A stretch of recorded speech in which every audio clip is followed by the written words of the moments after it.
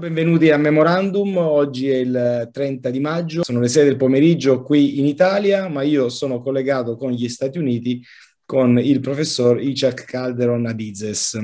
Il professor Adizes è nato il 22 ottobre del 1937 a Skopje, nella Macedonia del Nord.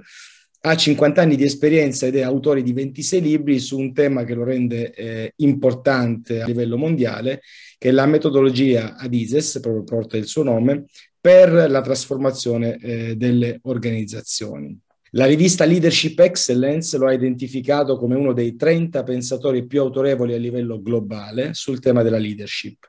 The Holmes Report lo ha inserito nel 2017 nella lista dei più efficaci comunicatori al mondo, insieme a Papa Francesco, Angela Merkel e il Dalai Lama. Insignito di 21 lauree honoris causa da diversità di 11 paesi. Nel 2010 la medaglia d'onore di Ellis Island, che è una decorazione concessa negli Stati Uniti d'America da parte della National Ethnic Coalition of Organizations, che ha lo scopo di rendere omaggio agli immigrati o discendenti di immigrati che hanno contribuito al benessere degli Stati Uniti, membro dell'International Academy of Management e già professore dell'Università della California, la nota UCLA, fondatore e amministratore delegato della Adizes Institute, che è noto in molti paesi per il programma che porta il suo nome e che ha erogato, egli stesso assieme ai suoi collaboratori, a centinaia di clienti pubblici e privati. Il professore tiene conferenze in 4 lingue. Fino ad oggi è apparso davanti a circa 250.000 manager in 52 paesi. Il suo libro Corporate Life Cycle è nella top 10 dei Best Business Books del Library Journal.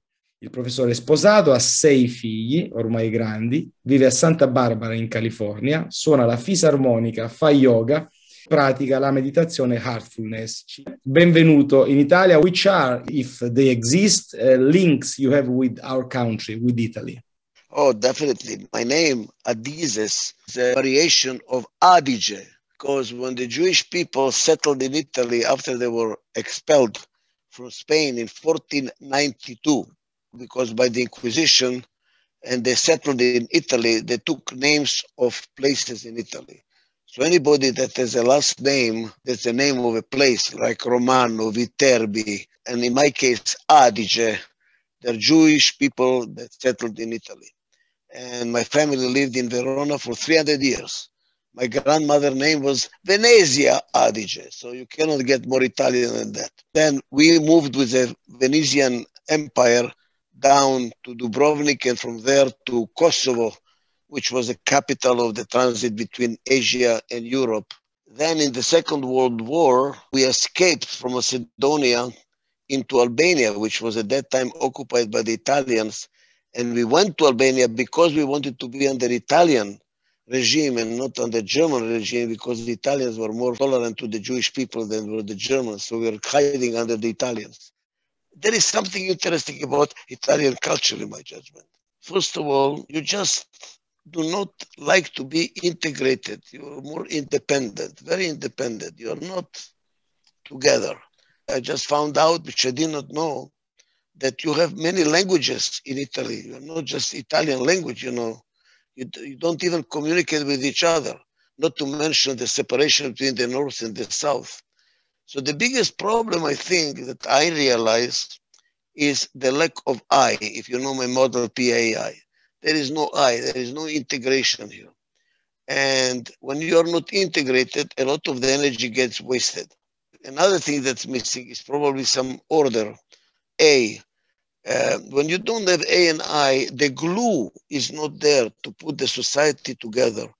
And when the glue is not there, it manifests itself in something called disintegration. You're continuously disintegrated. You change prime ministers like people change shirts, you know. There is a lot of change, and there is no stability, there is no continuity, there is no integration, which produces insufficient results. And the lack of A is also manifested in the quality of the products. For instance, I worry buying an Italian product because I know it's beautiful, it's gorgeous. But if you look at it, you will probably break down just from looking at it. You don't have enough order, systematization, attention to details, organization, integration to become what you could be a really successful society and a country. Let's suppose that Italy is an organization with this problem, disorder, disintegration. Which are the most urgent things we should do in order to improve the situation? You need another Garibaldi, I think. Garibaldi is still in need for Italy. He did not finish uniting Italy. Unfinished job. And what the leaders that you get, Berlusconi was a big E, entrepreneurial, creative, hoo-ha, muha-bua, but he's not an integrator. I have not seen yet, from what I observe, I don't know enough, but I have not noticed from your leadership enough people that are integrators. You got Mussolini that was integrating it, but under a very wrong premises, fascistic premises. You need an integrator of humanistic premises. And I think that's what's missing here. An integrator that can motivate the people to get together, to work together, to improve the quality of the work, get the trains to work on time, but not with power, not with fascism, not with destructive mission, but with a constructive mission. And that's what's missing. What communism and fascism does, they do integrate in the wrong way. Look at my hand. What do you see? Different fingers together.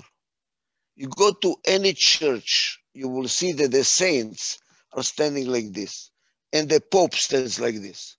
Why are they standing like this? What is this? This is a message. Be different together. Communism and fascism makes us together this way. We are together all the same. They don't allow diversity, and that paralyzes the country. So what Italy needs is not to discontinue the diversity, like Mussolini tried to do, like communists tried to do. No. Integrate diversity. We accept each other's difference, like in a marriage. Don't be like me. I love you being different because I benefit from your difference. So we need to keep Italy differentiation alive, but still work together. The problem in Italy is that this is not this. This is Italy. What we need is this Italy. And how do you do this, make it happen? You need this finger. Look at this finger. What is the role of this finger? By the way, it's not a finger. These are fingers. This is not a finger. It's called a hand maker. This is a finger that makes a hand. If you don't have a thumb, you don't have a hand. What Italy needs is a thumb, not to eliminate differences, which fascism and communism try to do. You go to the other extreme. You go from this to this. No. From this to this, for which you need this. You need an integrator, leadership of integrator. You consulted several prime minister, leaders of countries. Do you approach them the same way? The methodology is the same, but the tools in the methodology is a lot of tools. So I usually, when I meet with the prime minister, I ask him, what keeps you awake at night? And I usually do it in 4 eyes, because when they have a republic, they behave totally differently. And when I listen, I know then using my tools, PAI, which vitamin is missing, because those are 4 vitamins that makes a system healthy.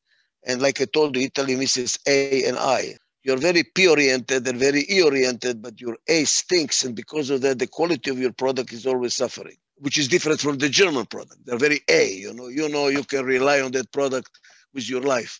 So I watch which vitamin is missing culturally. And then I develop a methodology. I have a whole program how to make that vitamin, quote unquote, be injected into the society. COVID-19 is not the first pandemic. We have had a lot of pandemics in our history. The earliest that I know about was the cholera in the Middle Ages. But then we had the next one and the next one, and the Spanish flu and the SARS and the MED and now Ebola.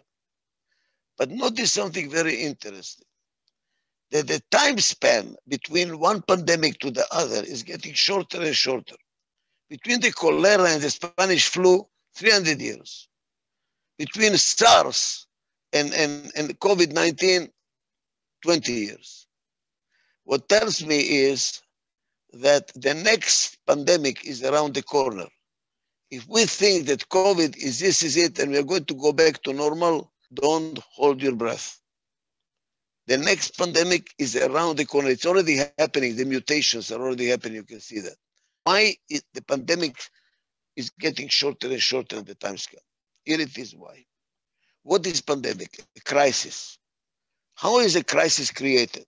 And why is it getting in time shorter and shorter time span? It is why crisis happens in a company, in a society, in a human body, in a family, any crisis. Everything we know is a system. A country is a system. Your body is a system. A company is a system. The universe is a system. A system is by definition composed of subsystems. In a company, you have the marketing subsystem, the production subsystem, the human capital subsystem, the financial subsystem. And every subsystem is subsystem, all the way down to the nano. When there is change, the subsystems do not change at the same speed. Some change faster than others. Marketing changes faster than production. Production changes faster than accounting. Accounting changes faster than the human element. Human element takes forever to change. Because of that, there are gaps in the system. It's called disintegration. All problems are manifestation of disintegration caused by change, period. So if you want to know you have a problem in your marriage, you have a problem with your car, you have a problem with your company, you have a problem in Italy, it's caused by disintegration that was caused by change. Change causes disintegration, is manifested by problems. When you don't treat the problem, what happens? Change continues. The problem becomes bigger and bigger and bigger until it becomes a crisis. Crisis is an untreated problem for a long time. In your marriage, in a company, in a society. COVID is an untreated problem. It was not born yesterday. All these pandemics is an untreated problem. What is the untreated problem? If all problems are caused by disintegration, what is the solution? Integration. And we have not yet get the message that the globe is one big system and our borders are artificial. Humanity is one big system. And because we are still disintegrated, we're allowing COVID to penetrate. It came from China to Italy because in the northern Italy, you have a lot of Chinese companies and Chinese influence. What is a pandemic trying to tell us? You are one. Start working together. And the pandemic will continue until the whole world will be vaccinated. We try to vaccinate our own country, but you cannot control it. You cannot control the borders. The message is we to learn to be one. And how can we cooperate together? We have not done it yet. The United Nations is a forum for discussions. We don't have yet a forum of working together as one global society. And until we develop that, the pandemics will continue coming. Now, what is a pandemic manifestation of? Technology subsystem is changing faster than our human physiological subsystem can adapt to. It took us several million years to lose our tail. We still have a tailbone. The body adapted, but it took many years to adapt. Today, with the technology moving so fast, our body is not catching up.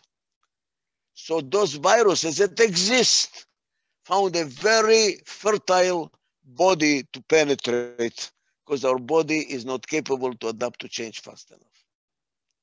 We need to learn how to control the change. The change is outpacing our capability to adapt. We're talking about cloning. We're talking about genetic engineering of our vegetables, of our fruit. Our body does not know that. It's a totally new fruit. Does not adapt. So if you want to know what we need to do as a society is slow down and go back to the origins. Go back to simple life. That's why in America today it's a big fad, plant-based diet. Go back to plant-based. Not eat the meat which is full with antibiotics. The body cannot adapt. You have to go back to simple life. Your daily diet. Unfortunately, I talk more than I do, I want to admit. I try to live what's called a vegan diet. No salt, no sugar, no animal products. None of animal products. That's it. So a lot of vegetables, a lot of legumes, a lot of fruit.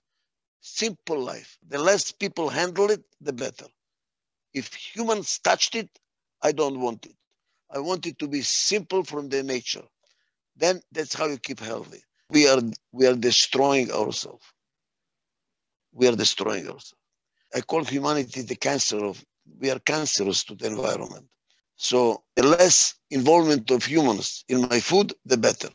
The less processed, the better. And going through your life, change is the word you put in the middle of your analysis. Change, you say, is a destiny for mankind, but still people are afraid to face change, to cope with change. They are afraid of change. Why? What is change? Change means something new is happening. New. That's change. To me, change is like walking down the street until you come in a foreign country to an intersection. Change. I have a new phenomenon in front of my eyes. Now I need to decide what to do.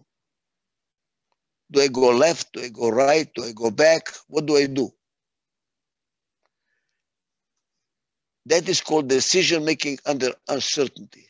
I don't know, because it's something new. Always people say, I don't have enough information. You're absolutely right. You don't have enough information. You will have the information only after the new fact has been addressed. Then you know, everybody is smarter on Monday morning about the soccer game that happened on Sunday. When you're playing, you don't know, because there is uncertainty. That's why you scratch your head and you say, I don't know what to do. I don't know what to do.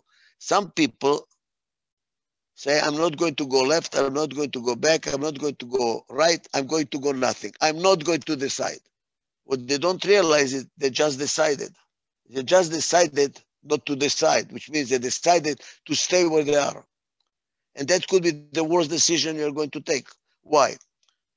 Because even if you are on the right road, if you don't move, a truck might come and run you over, because you don't control the change. The world does not stop and say, since you do not decide, everybody is going to stop and do nothing until you decide. No, the world continues. A truck is going to show up. So the first why we don't like it is we have to make a decision. Do I go left? Do I go right? Do I go back? Do I stay in place? What do I do? What do I do? That's the first reason why we really don't like change. Because I have to make a decision under uncertainty. The other reason is, once you implement your decision, go left, go right, whatever, you're taking risk. It might not work. Maybe you took the wrong road. Maybe you took the wrong decision. Maybe you're doing the wrong thing. So we are really do not like change, because we have to decide and we have to take risk. That's why people say, don't change. Don't do anything. I don't need to decide. I don't need to take risk. But they don't realize it by not deciding, that are deciding, and maybe it is the biggest risk they are taking of all the risk, because they are not acting. The answer is, because the world is changing, you cannot escape. You cannot run away from changing. You cannot run away from taking decisions and taking risks. You cannot run away from it. You're like that bird that sticks his head in the sand. Professor, in a lab story, sometimes that doesn't work. One of the partner is not able to split, to say bye. Not choosing to do this in that moment, it seems not very painful, because the other person, in his belief or in her belief, doesn't know that. Is it a different situation, or it is also connected to the problem of changing? Many times we don't act because we believe it will be okay. It will be changing. It will be taking care of itself. Maybe if I wait a little bit longer, maybe, if I only do this, maybe if I do that, because we don't really like to bite the bullet. Making a major change is major taking uncertainty and major risk. You might be right. You might be right. Maybe the situation will be better and you don't have to do anything. You just wait and let it, heal by itself. Don't interrupt. But maybe not. Now the question is, how do I know the difference? There is the prayer of Niebuhr. He says, God, grant me the courage to change what I can change, the serenity to accept what I cannot change, and the wisdom to know the difference. This is not easy. The wisdom to know the difference. So what I do is, when you don't know, talk to somebody who is wise, who has been in this movie before. Don't make a decision alone. Maybe somebody has been to this. The difference between being intelligent and being wise. An intelligent knows how to get out of a hole. A wise person knows how not to fall into the hole by looking at other people who have been in the hole already. So talk to somebody. Don't be alone. Talk to somebody wise you trust and say, what do you think? So they can give you some advice. So don't try to solve all the problems by yourself. So the story that each story is different from any other story is partly true. Partly true. Your life was not very easy. Do you agree that suffering was a constant lens that you had to look at the world through? The word suffering is too strong, Suffering, pain. I think the better word, because not all people suffer, but all people have problems. Suffering is a problem that you suffer from. What I learned in my life is I had a lot of problems, when you say a lot of suffering. Second World War, I was in a concentration camp, and then I actually was hungry 4 times in my life. I know what suffering is, but not all people suffer, but all people have problems. So the question is, are problems a good thing or a bad thing? Which is the same thing question you ask me, suffering good or bad? You can convert a problem to be an opportunity. And I will tell you a story where I learned this from. I was invited by an Italian rich man to come to the American Cup. American Cup is a competition of 12 meters boats, sailboats. America has never lost to any foreign country in the competition. It's called the American Cup. And an Australian came to compete against Americans. And he invited me to the finals because he used my methodology. And he won. And he gave me a big plaque, thank to Dr. Adizes. And we are sitting having dinner. And the telephone rings and he goes out to answer the telephone. He comes back, very rich guy. And his face is a little bit long. So I said, Alan, what happened? Oh, I just found out I lost $20 million. Wow, how does it feel to lose $20 million? Says, I'm a lucky man. Say, you're a lucky man to lose $20 million. How can that be? Says, well, look, I look at the life this way. I'm a lucky man. I took a course in the University of Life where the fee is $20 million to take that course. Not too many people can afford the $20 million fee for a course. I'm a lucky guy I can afford. Now the question is, did I learn from this course? Did I pass the exam or did I fail the exam? What did I learn from this $20 million course? So because of that, I changed in my theory, in my lectures. I say, whenever you have a problem, whenever you are suffering, don't ask yourself the question that everybody asks. Why do I suffer, God? God, why did you give me this problem? The word why will get you nowhere. As a matter of fact, a little kid can make a Nobel Prize winner look like an idiot with asking the same question 3 times. Why? And the Nobel Prize will explain. Say, why? Explain. Why? By the 4th time, the guy is going to say, I don't know. There is no end to why. Forget why. Exchange the word why with a synonym. What for? which is true in all languages. I'm sure it in Italian too. Porque, para que, in Spanish. In Hebrew, lema, za, što, in Slavic languages. All languages, why is what for. So if you ask yourself the question, not why, but what for do I have this suffering? Wow. It opens you up to learning.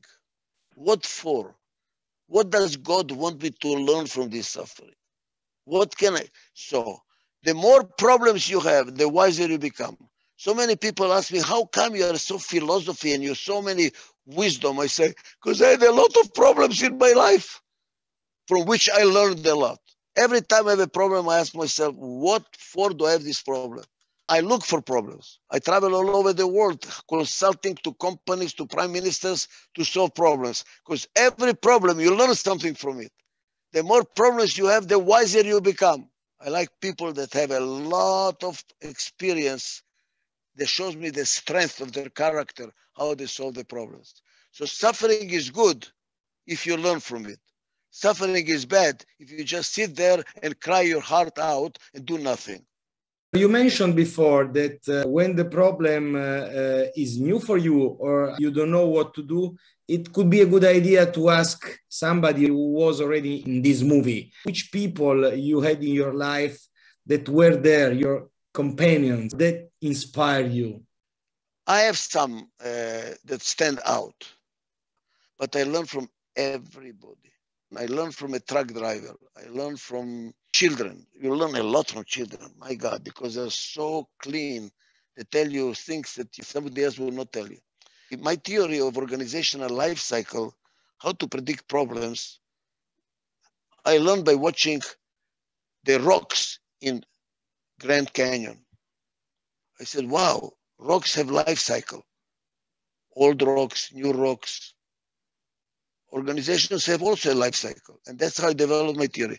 So I try to learn from everything. I learn at everything. I say, what does it mean? What can I learn from it? The three people that stand out, however, they're the people that I look up because they have characteristics that I don't have. So I kind of say, wow, I wish I was like him. So I try to emulate them. One of them is my friend from high school who is fantastically humanistic, helping the world, but very humble. You see, you told me all about my achievements, which unfortunately I have to put it in my curriculum when they introduce me. But I wish I was like him. The shorter is your vita, the better you are. I look up to him and I says, I wish I was like him. That's the first guy. And he's very always contributing to society, always trying to see how he can help. And he's a doctor. Rafi, president of Physicians for Human Rights in Israel. He's Jewish and Arab doctors to go to all the villages in the occupied areas and help the people there, free medical help. He's the only one who is allowed into Gaza to go and do surgeries that the Gaza doctors cannot do to save lives. Is to me my model. He was a personal physician to Shimon Peres, the president of Israel. The other guy is one of my clients, and he moved to the United States, he invested in some real estate, and he lost all his money. Everything he had, he lost. So years later, I met him, and he was quite successful already. He had another real estate development. So I asked him, how did you get out of being bankrupt to be so successful like this? And he gave me something which I keep it as a mantra. He said, there are three assets the human being can have: your family, your health, and your friends. If you have the three, you will always survive. If you lose health, lose your family, lose your friends, now you're bankrupt. Usually with people in crisis, they start fighting in the family. Why did you do that? You shouldn't have done that, Family falls apart. He kept his family together. He kept his health together. He lost everything. He was bankrupt. He will exercise every day and watch his health. And then his friends came to his help, gave him money, started all over again, and is very successful too. The biggest asset we have is our health, family, and our friends. And we don't pay attention to this. We always pay attention to something else. That is a platform that you should never lose. And the third one is really a guru in India that I go and visit periodically. That is the guru of heartfulness. And he taught me about love. He said, love is a muscle. You have to exercise it. You have to feed it. You have to strengthen it. Otherwise, it atrophies. So my muscles were very weak. Start building your muscles. Love is a muscle. And then I said, wow, he's right. Because some years before that, I was working with a client and I was trying to schedule it when we're going to meet together. And I said, what about March 15? And he said, no, I cannot. I'm on my honeymoon. I said, what honeymoon? I just had dinner with his wife the night before. When did he get divorced and remarry, overnight? I mean, this is California, but this was too fast, He says, oh, you don't understand. On the anniversary of my honeymoon, every year we have a honeymoon because one honeymoon is not enough for a lifetime of marriage. You have to feed love. Don't take it for granted because if you don't feed it, it atrophies. And that I keep it also as a mantra in my life. It's really simple in a way. Antonio, now you said something very important that should not be let pass. It's simple. Simple is powerful. We live in a world of academic. I didn't like the academic. I was a professor at the university. If it's not complicated, it's too simple. Read the articles that they write. Only 5 people can understand what they're talking about. And I made it a mantra in my life to make things simple. And it's very complicated to make things simple. And it's very simple to make things complicated. So I work very, very, very hard to make things simple. Because when it's simple, now you can implement them. Now you know what you're talking about. Now it's powerful. When it's complicated, you can make it worse than it is. We had a call weeks ago in order to get to know each other and to plan this interview. And you told me the importance of scheduling properly, budget versus actual. Can you summarize why it's so important to put there in your calendar? Time is endless. It started with a big bang. It will go for God knows how much longer. Energy is not endless. We assume that time and energy are endless. They are not. Our days, and we don't know how many. I've been just doing myself an accounting of it. I'm 83 years old. My father died when he was 86. So if I'm going to follow my father, I have 3 years to live. Let's assume I'm healthier. I will live double, 6 years, 7 years. Do you know it's fixed?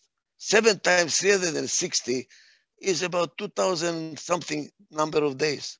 I have only 2,500 days left. When you really realize that, you say, wait a minute, what the hell is going on here? Every day that passes, it will not come back. It's a fixed number. I even suggest get yourself a cent clock, that when the cent is going through, put it up there just to remind you. Time is passing, my friend. Life is going. We don't do that. Why? Because we don't want to think about death. It's too scary. Because we don't think about death, we don't think about the days are given, fixed. So we live as if life is forever and we will live forever. And what happens? We waste time on nonsense, on things that don't matter. I even wrote a blog calling it, Why You Should Live Like You're Dead. Because when you're dead, nothing matters. So when you're alive, ask yourself, does it really matter?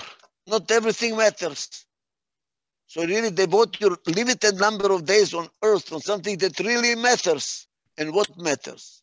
What will survive your death? And what will survive your death? Love. Are you loved? Have you loved? If you lived all your life without love, what have you left behind? What people will remember you is for the love they felt towards you, or the love that you gave them, to your wife, to your children, to your family, to your customers, to people that you loved. And we don't pay attention to that. We leave this as a last item on our agenda. So when you plan your agenda, you should do it like you plan your money, because you have a limited number of days. What percentage of time do you want to give to love? Loving yourself. Spend time with yourself. That's why meditation is so important. Spend time with yourself. Time that you like to listen to good music. Time that you like to read your book. Time for yourself. That's why so many women are upset, because they have so many chores of the house. They're taking care of the children, taking care of the husband. They don't have time for themselves. Wrong. You need time for yourself, and you have to put it in your calendar. Between this hour and this hour, it's time for myself. Sorry. Myself. To integrate myself. To love myself. Get up in the morning, take care of yourself. Then, schedule time to spend with your spouse. Alone. Not with friends. No. You and your spouse alone. Go to a nice restaurant. Look each other in the eye. Reconnect. The same thing you should do it when you go to sleep. No computers in the bedroom. No iPhones in the bedroom. No television in the bedroom. So that you can talk to each other. Reconnect. Love each other. It has to be scheduled, because you go to sleep early, she goes to sleep late, or the reverse. No time to be together. No. Rules. We go to sleep together and we spend time together, and no television. We reconnect. Not strange in marriages, after 7 years of marriage, they don't know each other. They didn't spend any time knowing each other. Then you spend time with your children. Not all children together. One child at a time. Schedule it. This day is your time. This day is your time. This time is your time. Because every child has a different need. Everybody has his own needs. Quality time with the child. Now that you take care of the family, do you want to have extended family? Once or twice a year, we have extended family get together.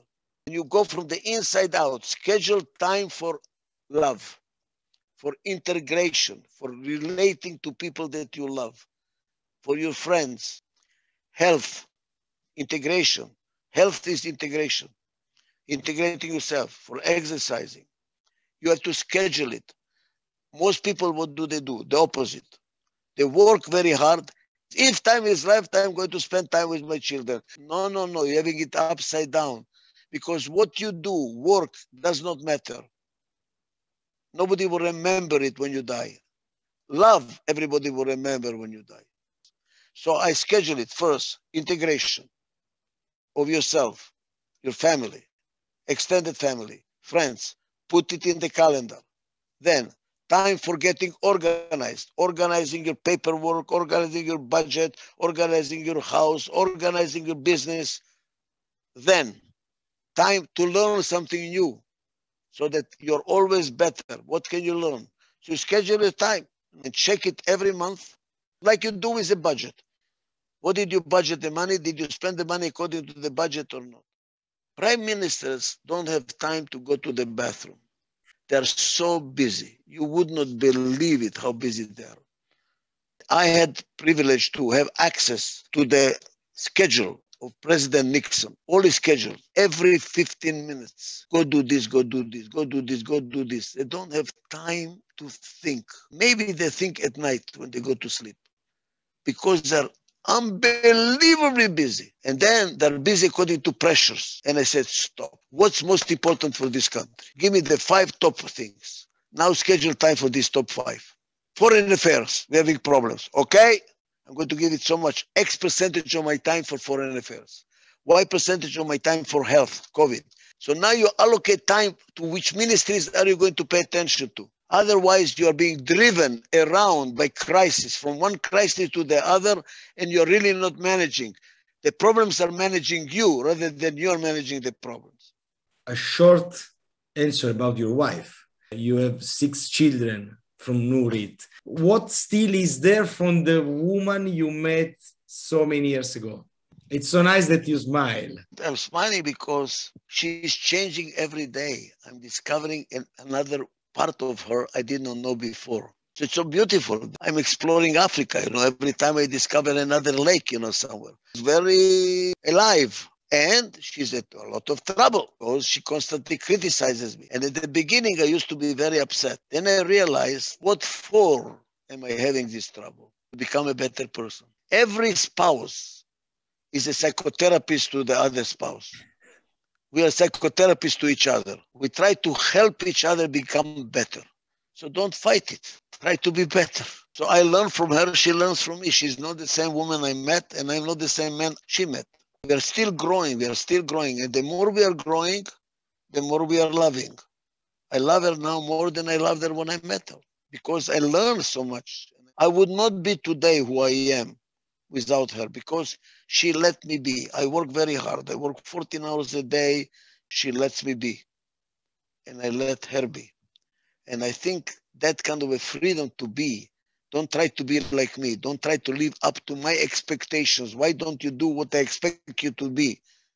In Hebrew, we call it ezer keneged. A good wife, a valiant wife, is ezer keneged, which means she's helpful against. When you lean on a table, you see, it's working against you. Do you realize? If it was not going against you, you will fall. She's against me, and that's how I'm learning. That's how she's supporting me, by telling me, no, did you think about this? Did you think about that? Wait a moment, what are you doing? She's against, but it's helpful. It's a helpful against. It's not being against without being helpful. A relationship is constructive in marriage, in a company, in a country, when it's based on mutual trust and respect. If you don't trust your spouse, then when she's against, it's an annoyance and it's upsetting. But if you respect them and you trust them, now you're learning. So what makes a successful system, what makes a successful country, is mutual trust and respect. And in a marriage, when there is no mutual trust and respect, time to go home and get divorced. But you have to feed mutual trust and respect, like love. Because what is absolute mutual trust and respect is love. Absolute mutual trust and respect is love. You have to feed love, you have to muscle love, you have to feed mutual trust and respect. You have to build respect, you have to build respect, you have to build trust. And if you do that, your marriage is successful, your company is successful, your country is successful. Can I ask you to tell me about the photo which is behind you, where I see a lot of faces? I have several pictures. The one above there is me and my wife. Behind my head is her picture when I met her. Then you have, on this side, a picture of I got an award of the top 10 communicators in the world. Yes. And here it is. You see, here is the Pope, and here is me, and here is Dalai Lama, and here is Bloomberg, Angela Merkel. And the worst communicators in the world are here. The guy from North Korea, Putin. And so Trump. I'm in good company. I have a few questions more, if I may. Sure, go ahead. So we should move from more is better to better is more. We cannot run spending our limited days trying to get more and more and more. First of all, to understand that it does not apply to everybody. If you are an underdeveloped country and you're starving to death and you don't have enough food to eat, more is better. Just go get yourself more food. You have to improve the economic conditions of the country, the economic conditions of your family. But at a certain point, more is not better. Why? I think it's true for anything, you know. When you exaggerate, it's really hurting you. The transition, let me explain the transition. If you look at the progress of civilization, of humanity, realize what's happening. At the beginning, according to Darwin, we were chimpanzees. And the strongest chimpanzee was the leader. Then we became a nomadic society. And we were going from tree to tree. And the best hunter was the leader. Strongest hunter was the leader. Then we became an agricultural society. And the person with the most sheep, most cows, most land was the leader. What is a common denominator? Muscle, strength. The more, the better. And by the way, that permeated our behavior many thousands of years thereafter. Colonialism follows the same principle. The more land, the more resources I have, the better. That was their whole idea of colonialism. Then came the Industrial Revolution. And now the brain got into the act. Now you have to plan and you have to organize and you have to hire and to fire and to do budgets. The brain got involved. So now you have brain and power together, muscles and brain. Today we live in what's called the post-industrial society for developed countries. Pay attention that muscle is not that important anymore. The biggest transportation company in the world does not own one car, Uber. The biggest hotel company in the world do not own one hotel, Airbnb. What do they own? A computer information, capability to handle information. What is Google doing? Accumulating information. What is Facebook doing? Accumulating information. The brain is now the most important factor. Now notice something very important. The more brain, the better. The bigger computer, the better. The more powerful computer, the better. The brain is getting out of the way. It's being replaced by a computer, by artificial intelligence. So what is the future of mankind? The heart. And heart is not the more, the better. The better, the more. The better your relationship. The better is your love. The better is your health. And I think we are in the intersection. Civilization is in the intersection. If we continue with more is better, more powerful brain and more powerful muscles, with no heart, Nazi Germany was not a fluke in the history of mankind. Brainy people, powerful people with no heart. How could they burn little children alive? No heart. To be powerful in our brain and powerful with our muscles, atomic bombs, nuclear bombs, very, very, very smart, no heart. That is Nazi Germany. That is our future. Unless we develop our heart, and heart means better relationships. What do I do now on a country level? We should change our measurement. For developed countries, I'm not talking about developing, developed countries. Don't constantly measure yourself by the GNP, gross national product. How is our economic growth? What percentage of economic growth? Wrong number. It's one of the numbers. Okay, good number, but one of the numbers. We should now start measuring health, crime, divorce rate, suicide rate, quality of life measurements, redirect our resources to quality of life, not necessarily bigger house, more love in the house, not necessarily a more expensive car, not more, better. We should change our measurements of success on a country level, on a company level, measure, repeat sales. Are your customers coming back? Here is an analogy that we should not forget. You have a restaurant. If people come to eat in your restaurant once and never come back, how successful is this restaurant going to be? Are they coming back? In your marriage, if your spouse had a choice, would he or she come back? If they do have a choice, they would leave. That tells you something that the marriage is not working. So ask yourself quality of life. Find measurements of quality of life. You said time for ourselves, time for myself. You listen music, you meditate, you do exercise. Why meditation for you is the most important way of having time for yourself? First of all, I tried many types of meditations, many. None of them worked for me. I just could not sit quiet. I could not stop moving. Just my body was not taking it. I could not stop. And then a friend of mine told me that he found a meditation that I might like. I asked him, what is it? He says, it does not focus on a candle. It does not focus on the third point. It does not focus on your breathing. It focuses on the heart. I am in. Because of the Second World War, I told you, I closed my heart. I wanted to open my heart. Before I die, I wanted to open my heart and really love and feel love. So I said, I'm in. So I want to study, to learn how to focus on the heart. And I discovered something wonderful meditation. Wonderful meditation. What is it so good about it? I get a lot of insights about life, about things that I will not get any other way. I connect myself with something which is called absolute wisdom. Something bigger than myself. When the meditation is over, I said, wow, this is a solution to that problem. How did it happen? I don't know. I don't know whether it happened to you. You go to sleep with a problem, you get up in the morning with a solution. What happened during the night?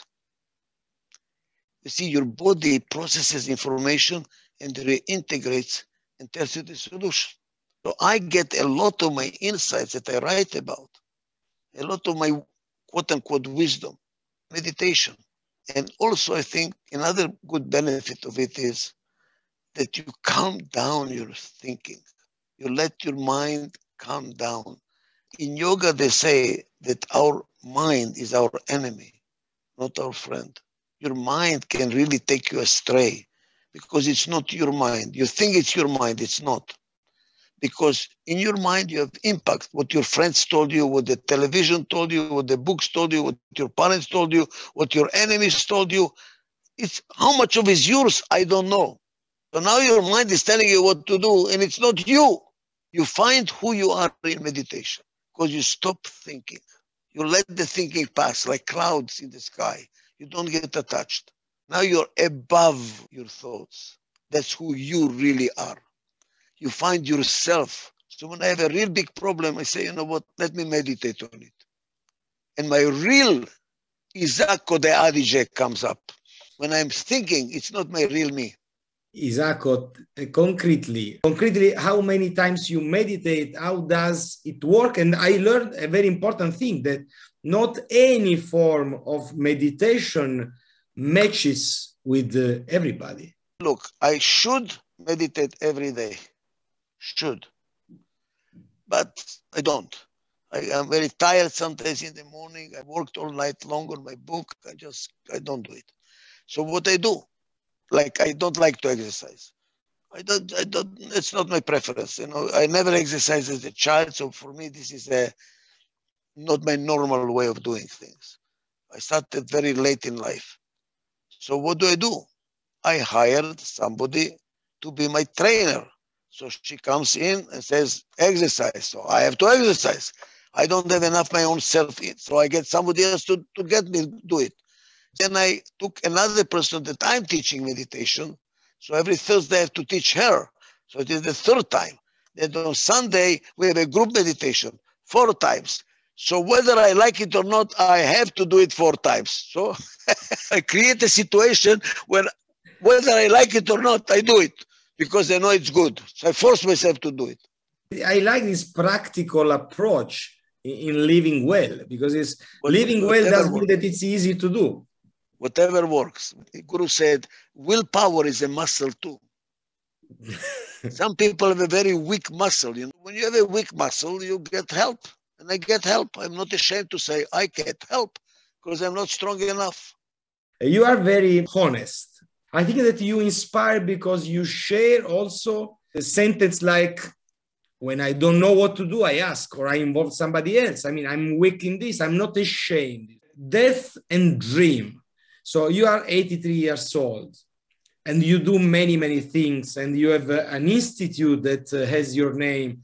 What about will stay after you? You said that we are not happy to think about death because it's our limit. Is there any link between death and dream, and which is a dream you really have? Instead of dream, you say mission. What is your mission? You know, where are you going? I'm driven by mission. My mission is to share everything I know because I can help other people. Sharing what I know and what I learned and what I think. Mostly what I think. You know, all my blogs that I write every Friday for the last 10 years end with the word just thinking. I don't claim to know. I don't know nothing. I'm just thinking. And if it's good, good. If it's not good, tell me why not, so we can think about it again, all over again. You know, learn, continuously learn, learn from disagreements.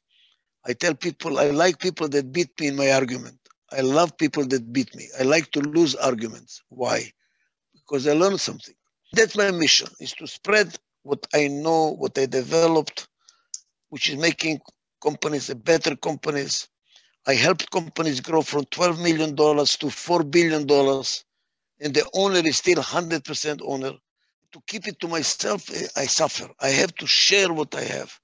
I have to give what I have because otherwise I feel like I'm abusing. God gave me some present and I have to share it. I realize things that people don't realize. I have the obligation, I have this need to share it with the world. Which is your relationship with money? Because you did also your job with this talent. I can tell you, some people are poor, but they think they are rich. My wife believes she is rich. The rich people, you know, the money to them is, like I have a friend of mine tells me, the money you have is only the money you spend. Because if you did not spend it, you actually don't have it. Very, very profound statement, you see. Money that you did not use, what the hell did you do with it? You don't have it. It belongs to the bank. So that if you spend it, now you have it because you spend it. Although I'm very well paid as a consultant, very, very well paid. I think I'm one of the top consultants in the world. I'm financially very well off. My heart, I'm still poor. I'm always, don't spend there. I have it. I cannot spend it because of my past.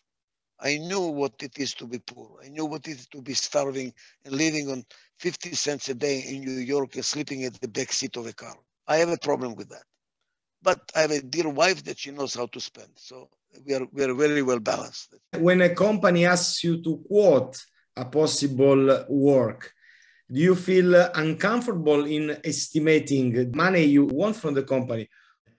You're absolutely right. When I started consulting 50 years ago, I asked for $100 a day because I was scared. $100 a day. And the guy looked at me and says, Dr. Adizes, unless you charge me $1,000, I cannot take your recommendation to the board. They're going to laugh me out of the room. So I said, okay, pay me $1,000. I didn't ask for $1,000. I was scared to ask for $1,000. Today I get a lot, but really I'm still underpaid because I'm always afraid to ask for more because money is such big, So what I try to do is instead of taking daily rate, I don't take. I said, look, pay me a monthly retainer. Let me do the best for you I can. And if you don't get your value, cancel. Don't pay. That's it. Finish. So it is a monthly retainer. And then I do the best for you. If you don't get the value, thank you. And I like more also to get not money. I like to get stock options. So if the company does well, I do well, period. So, let me do the best I can for the company. The better for you, the better for me, win-win. In that case, we don't have to worry about money. Dream, I understand. Mission, you said. I like that you reward. You help me looking at the same thing with a different word. What about death? A very good question you're asking me because I've been dealing with that question a lot. Because during the Second World War, I was in coma for many, many, many days because I was scared that I'm going to die. And I was only a 6-year-old kid. I used to cry all night long and scream, I'm going to die, I'm going to die, I'm going to die. As a matter of fact, I believe all my achievements, they're all because I'm scared of death. There is a book written a long time ago, with the Pulitzer Prize. It's called The Fear of Death. When people are scared of death, they don't live.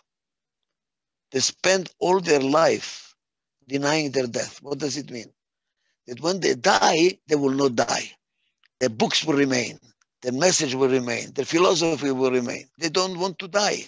And that's what is happening to me. I'm pretty sure that everything I'm doing, all the 26 books I have, 36 languages, all the lectures I'm doing, everything I'm doing is because of my fear of death, that I don't want to die. People die twice. They're born twice and they die twice. They're born twice, once when they're physically born, and second time when they realize why they were born. That's the second birth. They die twice. One when they physically die, and the second time when nobody remembers them. So the way you avoid dying the second time is to leave something behind you that will live after you die. That's how I look at life. I don't want to die. I want to leave something behind me that when I physically die, I'm still around alive. Are you afraid of physical pain, suffering physically? Yes, I don't like it. Not at all. I mean, I can take emotional pain. I can take intellectual pain, try to solve a problem. Physical pain, not at all. From a very rational, so wise person, you cannot imagine to hear, as it happened to me, that in India, where you go from time to time because of the meditation, you were in front of kids with closed eyes that were able to read books which were there that they had never opened before. So I should admit that it was not easy for me to combine the professor Adizes and Ichak Adizes that tells me about his trip to India, where, you know, his son even taped. No, it is typical of when you say something strong in general, you try to find as an argument the fact that you have something that you can show. And you so wise told me, you know, I have my son taped it. So can you come back on this topic? Just a second. Brighter minds. The guru was telling me how he discovered it. He was visiting some place, and a little kid was telling him, Master, I can read with my feet. The master says, how can you read with your feet? Well, he put his foot on the book and he was reading. Wow. So they developed a whole program there where children, they can do it up to, I think, to the age of 12. After 12, they cannot do it. I saw it with my own eyes. They closed my eyes with a piece of cloth and said, do you see anything? I said, no. I said, now let me show you.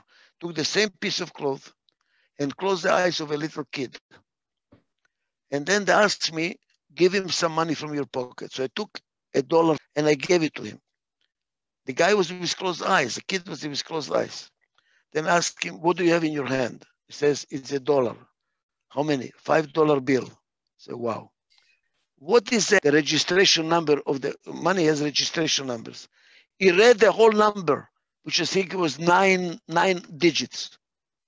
Wow. I mean, I was, what the hell? How can we do it? Then we took a book from the shelf, opened the book in the middle. I said, read it.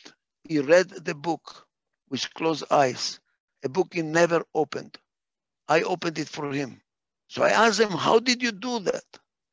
And they told me that they discovered that we don't read with our eyes, we read with our brain, which means intuition. I don't know. This is such an unbelievable thing that I cannot explain it. But I have a book here that tries to explain it. I will give it my interpretation of it. It's called intuition. Don't be afraid to use your intuition. What happens, we go to school and we are learning to know 16 years of education. Then university 4 is 20. By the time you finish, you have 20-some years of schooling. Every year you have 5, 6, 7, 10 examinations. Times 12 is 120 examinations. And you have to be sure that you know every time. If you don't know, you fail. So for 20-some years, we are dreaming in our head. You have to know, you have to know, you have to know, you have to know, or you are a failure. What they're doing with little children is leave your brain alone. Feel it. Let your intuition tell you. You know, and this is very interesting. Sometimes you stop thinking. Feel what's going on. Look at the little baby. When he meets a foreigner, somebody doesn't know, the baby looks at you. Is he thinking? No, he's feeling you. Are you a loving person or you are not a loving person? Should I laugh or should I cry? They are feeling you. As we grow and we go through education, we lose this capability to feel. We are thinking, we are evaluating, we are judging, we are not feeling what's going on. And I'm now in my age of 83, I'm trying to reverse that. I have a friend of mine, we go to walk every day for an hour. And I'm really learning from the son of a gun. He has Alzheimer. He cannot think very well. But you know what he's teaching me? He says, Ichak, look at this cloud. How wonderful. This cloud was never like this in the history of mankind and will never repeat itself again. Unique cloud. I did not see the cloud. Look at this tree. I said, what tree? You know what's happening? We are too busy with the brain. Stop the bloody brain from time to time and feel. Feel the cloud, feel the tree, feel your children. It's interesting what you just said, because it seems that you are promoting or asking us to imagine also a different way of our self-learning, not only when we are kids. I read somewhere a very interesting statement. An ignorant that believes he is wise is ignorant. A wise person that believes he's ignorant is wise. I believe I'm very ignorant. I all the time says, I don't know, I don't know, I don't know. I learned this when I got my PhD from Columbia University. I got my diploma in my hand and I was walking down the corridor and I was very arrogant. My God, I made it. I made it. I got my doctorate. And the doors for one of the classes opened up. And these were students that were taking their examination to pass the qualifying exam. And after that, if they pass, they can start writing their dissertation. So they were about 2 years behind me, maximum 2 years behind me. I, in my arrogancy, holding my diploma in my hand, I said, show me the exam, please. I was trying to show them, how superior I am. And I looked at the exam and I realized I would have failed the exam. The day I got my PhD, I was already obsolete. What does it mean? Never claim that you know. The real learning is lifetime learning. In my institute, we give certificates. It does not say completed his education. It says allowed to continue his education. Education should never stop. You know what I do with my children? Usually little children, you read them stories when they go to sleep, right? I do something else. What did you learn today? And we discuss, what did you learn today? Women. How we can make a step further in this issue, like relationship between men and women, respecting really specificities we have. I said before that the future of mankind is the heart, not the brain. The successful company of the future is the one that has a heart, that takes care of really of the customer, like a good restaurant. I saw in a restaurant a big sign. We will not feed you food we don't give our children. And I said to myself, if you love me as much as you love your children, I'm your customer. I want to eat your food. So now look, who works from the heart? The women. Who works with feeling? The women. Women work with brain and heart. First of all, they feel what's going on. Then they think about it.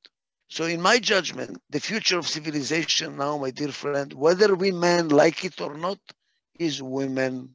Women are going to take over the world, whether we like it or not. We don't like it. We want to dominate. We want to dominate. Our time is over. Our time, the more we fight it, the more we will lose. It is their time now. It's a change of guards. And now our role is to be supportive of them. Their role has changed. It's not the same role they used to have. So they have the time and the energy to take over the world, which they could not done before. So we really have to recognize that the future, the dominance is going to be female dominance. By the way, I'm not talking about just women. It could be a man which is female. It's a female energy that I'm talking about. For the homosexuals, it's a female energy. So the female energy is taking over the world, and we have to accept it. And we have to learn how to live with it, and we know how to become supportive of. Who will cry when you die? That's a very interesting question. That's a very good question. I know my family will cry, but I want to go beyond that because I don't exist only that. So I hope any people that learn from me, they would like, but something, I hope they don't cry. Instead of cry, I hope they will read my books and continue learning. I felt very honored and enriched at the end of this conversation. How did you go through these conversations, this dialogue today? I'm as good as the interviewer. It is like in art. If you perform in Broadway, you do much better than if you perform in Peoria, Illinois. You're asking very good questions. You stimulated me. And because you stimulated me, I started clarifying even more and better what my thoughts are. So I thank you for helping me clarify my own thoughts.